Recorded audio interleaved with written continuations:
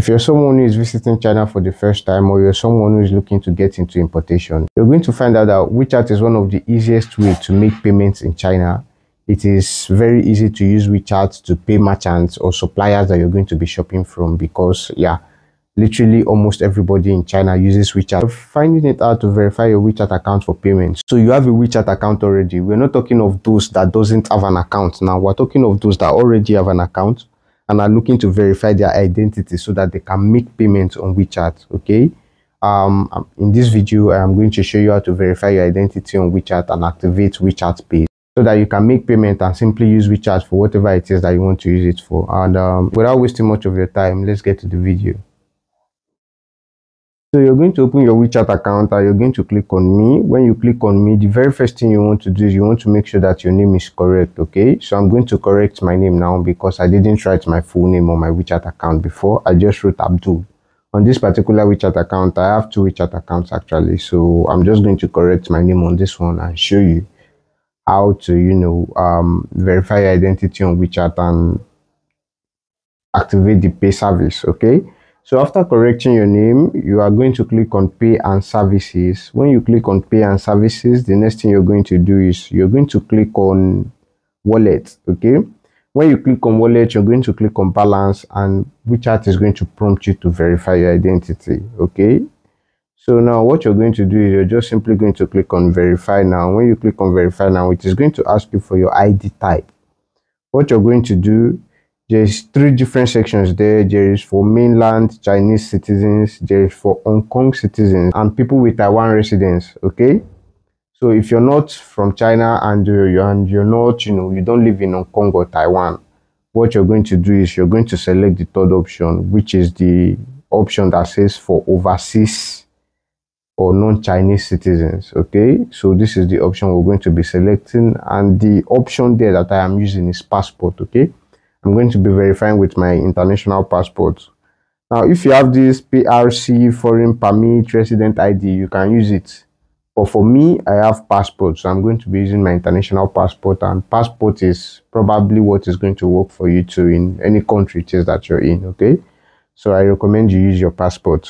So now we're going to click on passport, and it is going to bring you to this page where it is going to ask you to enter your ID info. Okay, so you're going to enter your name, your gender, your passport number. Then when it gets to this page where it asks you to enter your country/region, what you're just simply going to do is you're going to search for your country. Okay, so in my case, I'm Nigerian. I'm going to search for Nigeria.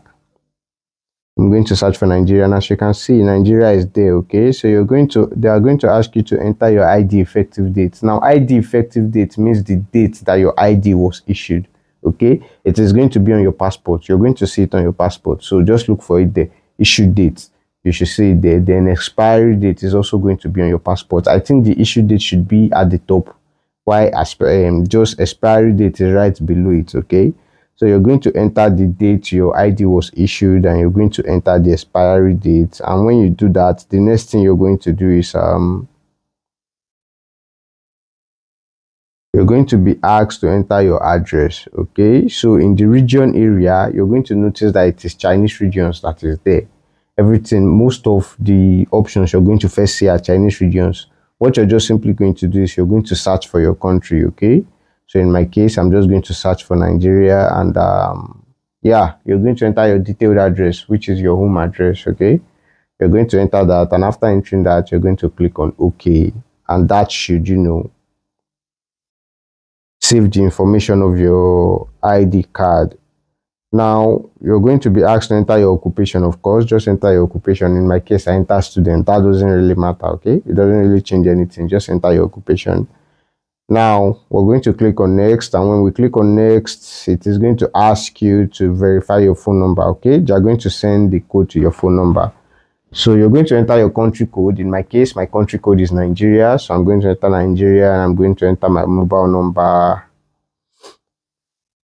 And after entering your phone number, you're going to click on Get Code, and in most cases, they might send the code to you on WhatsApp. Okay, sometimes they might send the code to you on your They might send the code to you on your SIM card, direct message, but in some cases they might send it to you on WhatsApp. In my case, it was sent to me on WhatsApp. Okay. And another thing to note is when the message comes, it might not come in as WeChat. As you can see, mine came in as WindRoot or whatever. Okay, so don't worry, it's still WeChat. Just enter the code that was sent to you, and when you enter that, you're going to click on verify. Okay, and that should save the info. The next thing you're going to be asked to do is to set a payment password. Okay, so that is simply what I'm doing right now. That is why the screen is black. You're going to send a payment password, and you're going to confirm that payment password. Now, after setting your payment password, the next thing you're going to be told to do is you're going to be told to upload a picture of your passport photograph. Okay, so if you have a picture saved already on your phone, you can just upload it. But in my case, I simply just snapped my passport. Okay, this is what a passport looks like. If you don't know, if you don't have one, go and take from your country's immigration, whatever. So I'm going to snap my passport real quick and verify the identity. Okay, now after verifying your passport, the next thing it is going to ask you to do is it is going to ask you to verify your face ID. Okay, it is going to ask you to take a video of your face. So that is the next page now, and as you can see, that is my black face right there on the screen. And after that is done, if it was successful, you're going to see a message that says verified, and after that it is going to tell you that you have uploaded the photos of your ID, and just immediately it should work immediately. You should be able to, you know, to top up your balance and start paying with WeChat Pay. Okay, so when you click on top up now, you're going to see that it is going to ask you to enter your bank card in case you haven't entered your bank card before, so you can just enter your bank card. And now another important thing is this: if you live in a country where your bank card doesn't work, okay, where you can't top up on WeChat with your bank card, what you're going to do is you're going to need someone to top up for you. Okay, you're going to need someone to simply send you funds to your WeChat account so that you can shop with it. Now, for someone to send you funds, you're going to click on WeChat Pay. When you do that, this time around, you're going to be clicking on money. Okay, when you click on money, you're going to see an option. It is black because of the security features, but on your phone you're going to see an option that says receive money. You're going to click on that receive money option, and it should bring you to this page, right? It should bring you to this page where it is going to ask you to scan your code. As you can see, this is my code showing on the screen right now. So you're going to save this code.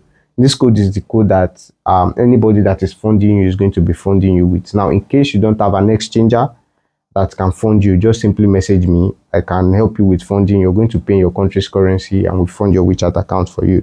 So yeah, that is how you verify your identity on WeChat and start using it for payments. Okay, if you found the video helpful, make sure you click the subscribe button and turn on your bell notifications to be notified when I upload another video. Thanks for watching, and I hope to see you in the next video.